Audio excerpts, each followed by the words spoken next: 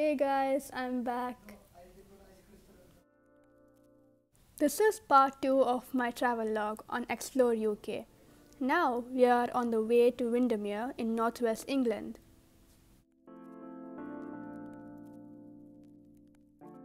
Windermere is the largest natural lake in England. This is the country's most popular places for holidays and summer homes, a lake district.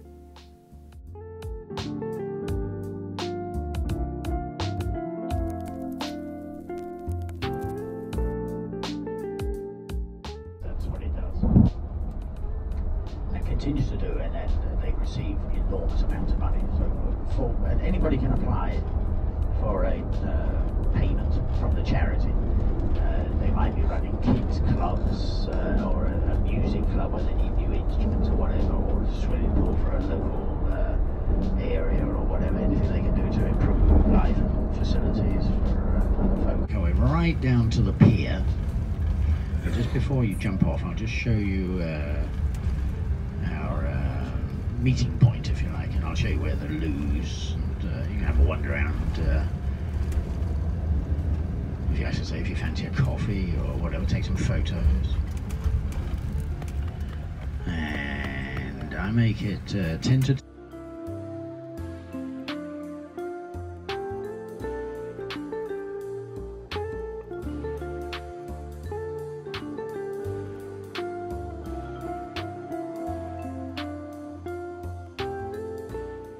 Now we are boarding the cruise to experience the wonderful natural beauty of the Windermere.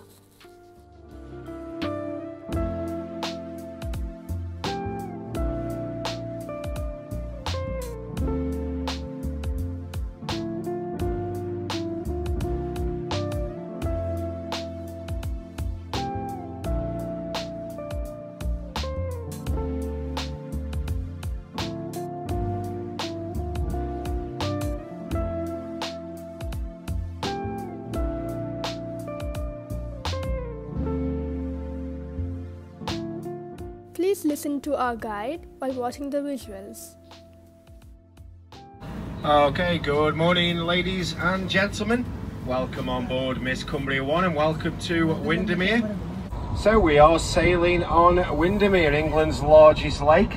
It is 10.5 miles in length, 1 mile at its widest, and at its deepest 67 metres, 219 foot. It's a lake of two basins. We've got the southern basin ahead of us, the northern basin's behind us. We'll be heading to the northern basin a little bit later on. Windermere's two basins are separated by the main group of islands here in Bowness Bay. We find 12 of Windermere's 18 islands in this area. Over on the right now we have Windermere's largest island. It's called Bal Isle. It is 3/4 of a mile in length, and it is the only privately owned and lived upon island on Windermere. There's a house on Bal Isle, and that's the famous Round House. It was built in 1774, based on a classic Roman villa, the Villa Vicenza. Wasn't liked by the locals though at the time of its construction, and the poet Wordsworth described it as a pepper pot. So that forced the owners of the island at the time, the Kerwin family, to plant all these trees to hide the house. Works during the summer when all the trees are in bloom, but this time of year we do get to see it. So coming up very shortly on the right hand side, the roundhouse of Bal Island.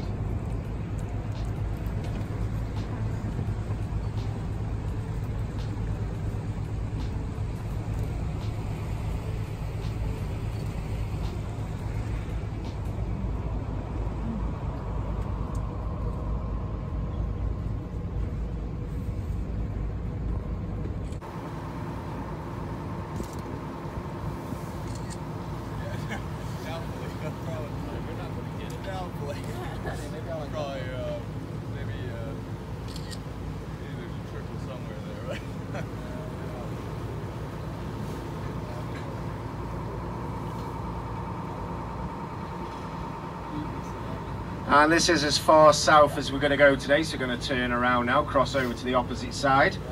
As we do cross over, get a view of Storrs Temple over on the left. That's that stone structure, the end of that jetty. That was built in 1804 to commemorate the British naval victims, now luxury apartments.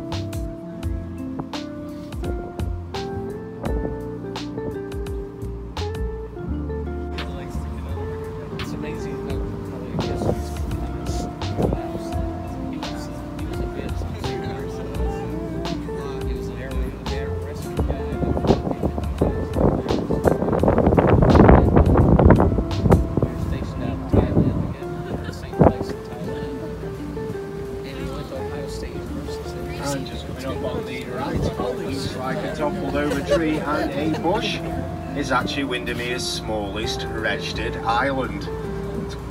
It's not a very good island for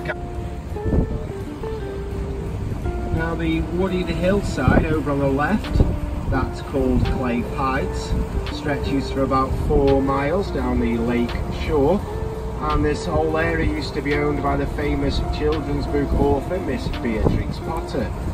She was a keen conservationist. She wasn't happy with what was happening to the opposite side of Windermere, where all the rich industrialists of the north of England were buying up land for their big houses, and she wanted to keep some of the natural beauty of the Lake District. So she purchased Clay Heights, and this was part of 4,000 acres and 14 farms that she actually owned. And when she passed away, she very kindly donated all of that to the National Trust to again keep it exactly the same.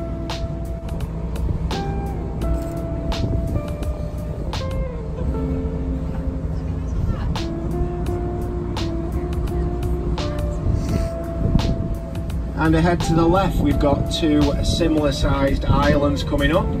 These are collectively known as the lilies of the valley, named after the wild flowers that used to grow on them. Used to be a custom in Victorian times here for young courting couples to row out to these islands. That's what they told their parents anyway. And they apparently picked the flowers, and the overpicking means that the lilies no longer grow on them, but rather romantically they have retained the name, the lilies of the valley. Thompson Home. That island's partly man-made, and the reason for that, it protects all these vessels here from the strong and frequent northerly winds we experience here on Windermere. Now Windermere is a very busy lake. It's one of the busiest inland waters in the British Isles, particularly on the bank holiday weekends. Now last year there were nearly 4,000 boats registered to sail on here. If you look at all these as we pass, they do all have registration numbers on them. You can't just turn up, you do have to register your vessel beforehand. Now most of these boats around us now, I wouldn't say are owned by keen sailors. Most of them don't move. They're actually used as floating holiday homes, so they've all got living accommodation underneath.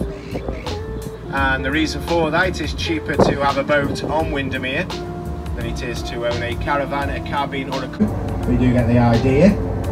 Rises to 2,864 foot, once again a tiddler by your standards. Now, we do have plenty of hill walkers here in the Lake District, including myself. I've done the Fairfield a few times. It is one of the best walks here in the Lake District. So the whole horseshoe is 10 millions and millions and millions of pounds worth of damage. Now Windermere itself, during those periods, rose nearly 3 metres in 24-hour periods. That means all these fields over on the right now, they were underwater, as well as that £1.2 million boathouse that I pointed out to you. Money well spent. So for a short period, England's largest lake got even larger.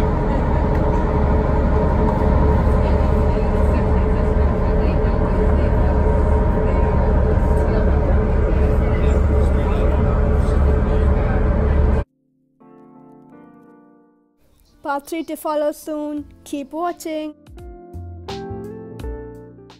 Don't forget to like, share and subscribe. Bye.